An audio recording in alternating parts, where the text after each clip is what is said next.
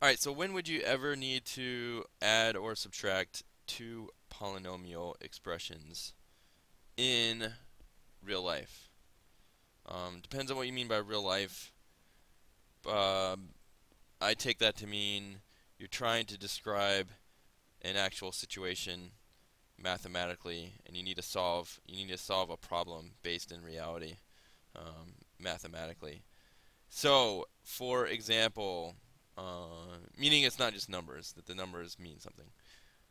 So there's a couple of examples I thought of, um, in which you would need this skill, or you could approach them from this perspective. And I'll let you understand these two problems, and then take it from there. Um, so one situation I'm imagining is, suppose you are shooting things into the air, like you do. Uh, let's say pumpkins. No, let's say rockets. Two rockets in the air. Um, but so one of them you're starting pretty low to the ground, but with a lot of force, so it has a higher initial velocity. And one of the rockets you're starting off higher up in the air, like maybe on a hill or something, um, but with less force. And you're interested in knowing how far apart vertically the two things are if you shoot them at the same time. You want to write an equation that tells you at any given point in time how far apart vertically are these two projectiles. Okay? So here's the graph of the two projectiles. So here is the height above the ground. So 10 meters, 20 meters, 30 meters, 40 meters. Um, maybe I should label those meters. Let's see. Yeah. And then this is time in seconds.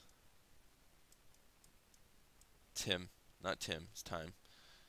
Time in seconds. So here's where we start. After 1 second, here's where they are. After 2 seconds, here's where they are. 3 seconds, etc. All right. So say you want to write an equation that tells you how far apart they are vertically, because maybe you want to find out when do they crash into each other. Like you're really interested in knowing this.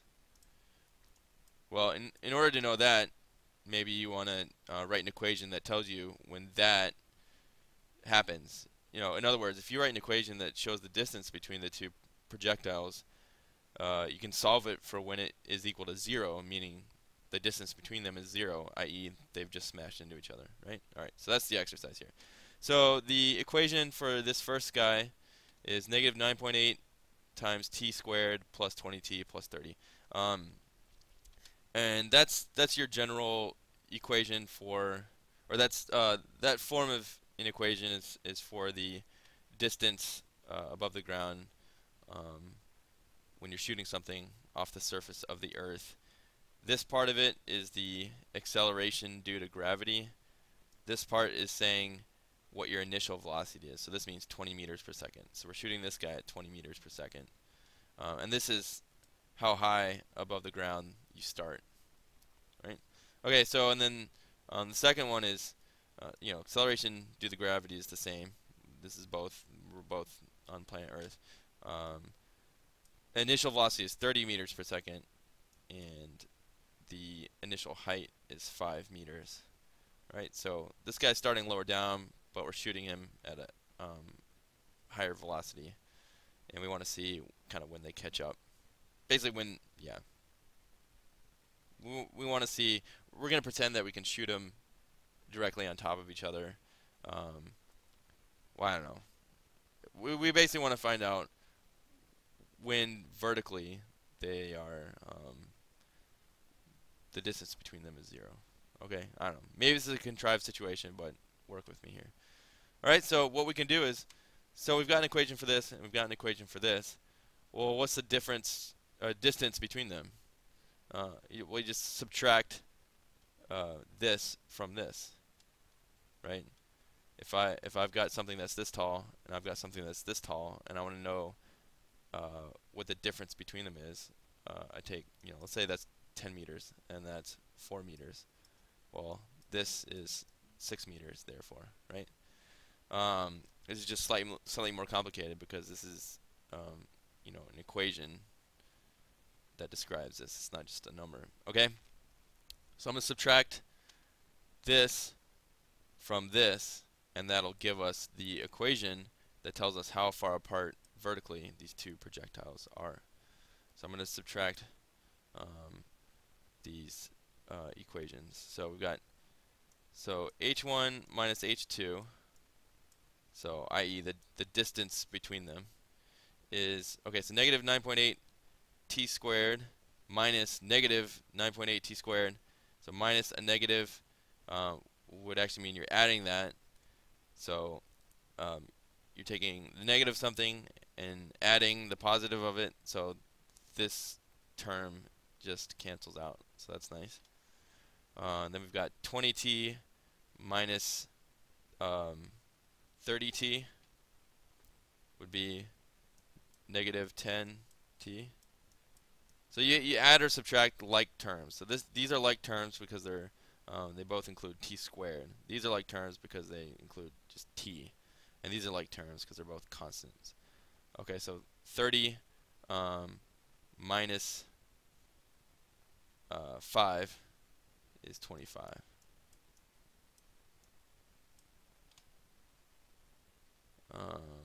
Yeah, so this would be our equation that tells us for a given time how far apart these two curves are from one another. Yeah? Alright. So, we could solve that. So we could say, alright, we want the distance to be 0. Let's solve for when the distance is 0. So we could say 0, switch colors to indicate that I'm doing something cool. 0 equals negative 10t plus 25. Okay, just want to get t by itself, minus 25, minus 25. So negative 25 is equal to negative 10t. Divide both sides by negative 10. Divide by negative 10. So negative 25 divided by negative 10 is, what is that? 2.5. Yeah. 2.5 seconds. So after 2.5 seconds, these projectiles are at equal heights. The distance between them is 0. All right, kind of see where we're going with that. All right, let's look at this second example. Suppose you are building a cabin that will be 2 times longer than it is wide. So I'm going to draw a diagram here. Let's move this up here. So, okay. All right, so I want to build a cabin that's 2 times longer than it's wide. Let's make it brown because it's a cabin. You want to surround it with a 2-foot wide path of gravel, right? Maybe to catch the rain runoff or something like that. Write a function for the area of the gravel path in terms of the width of the cabin.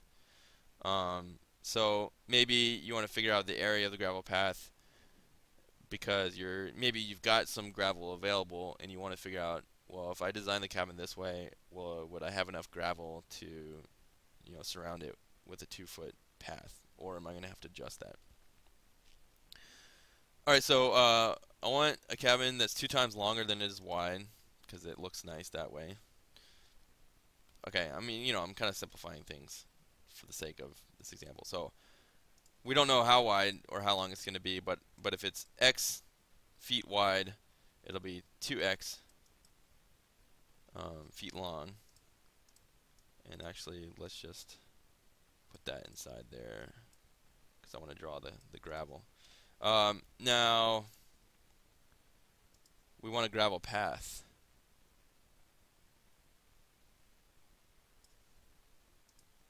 Let's make that gray. Okay.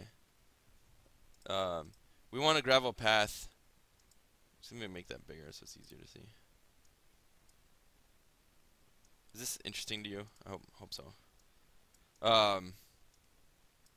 Okay.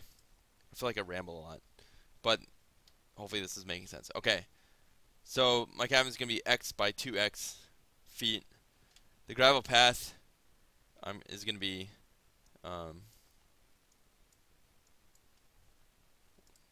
it's going to be I'm going to add 2 feet, to both,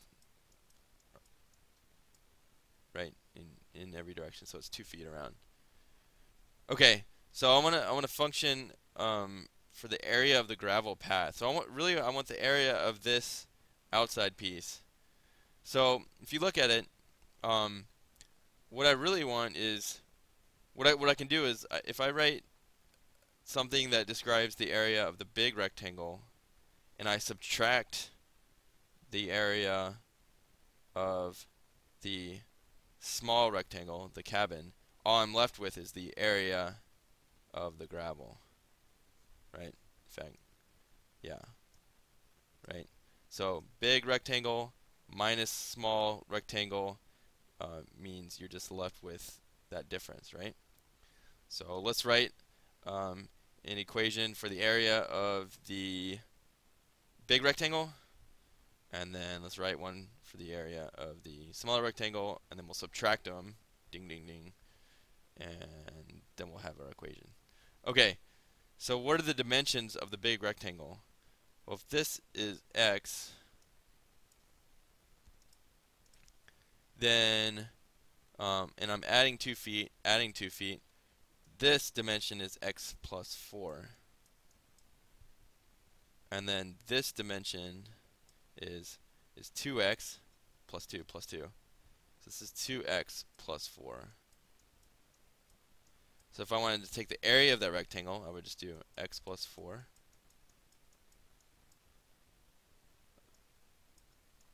times 2x plus 4. That's the area of the big rectangle. So we can just FOIL this or distribute this out. X times 2x is 2x squared. X times 4 is 4x.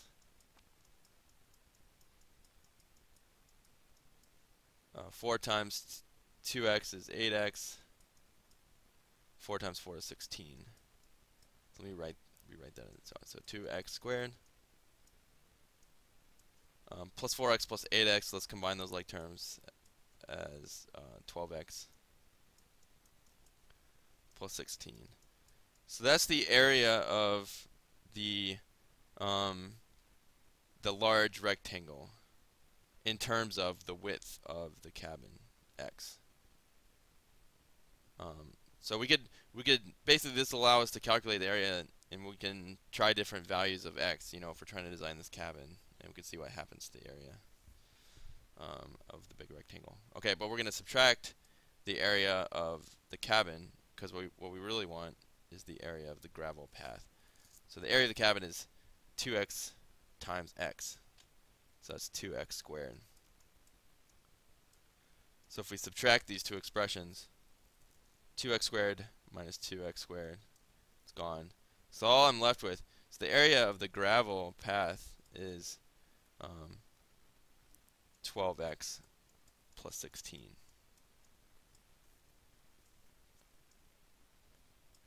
There. So that gives us, back to the application, maybe I'm designing my cabin and well, maybe I want a cabin that's 12 feet wide. Would I have enough gravel to do a gravel path? Well, 12 times 12 is 144, plus 16 is what, 150, 160 square feet. So then I would ask myself, do I have 160 square feet of gravel? Could I get 160 square feet of gravel, etc. Right? So those are two situations where, actually in both cases, you're subtracting polynomials, adding, same idea. And yeah, so have fun with it. And hopefully this helps kind of tie this to the real world, or kind of real world type problems instead of just numbers. Alrighty, later.